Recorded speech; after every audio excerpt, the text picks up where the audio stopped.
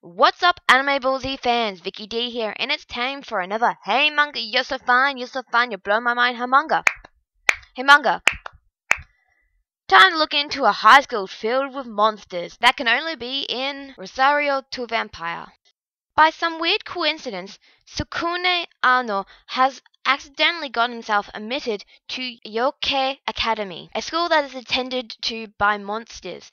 Just when he thinks he's gonna run away from there, he meets a beautiful girl named Mocha, and suddenly he changes his mind. However, during a fight with another monster, the rosary around Mocha's neck is removed, and suddenly Sukune discovers that Mocha is actually a super vampire. Rosario+Vampire. Rosario+Vampire is a simple yet great manga filled with good visuals. It has an interesting and humorous story with lovable characters. Each of the main characters has a different and unique personality when compared to other characters.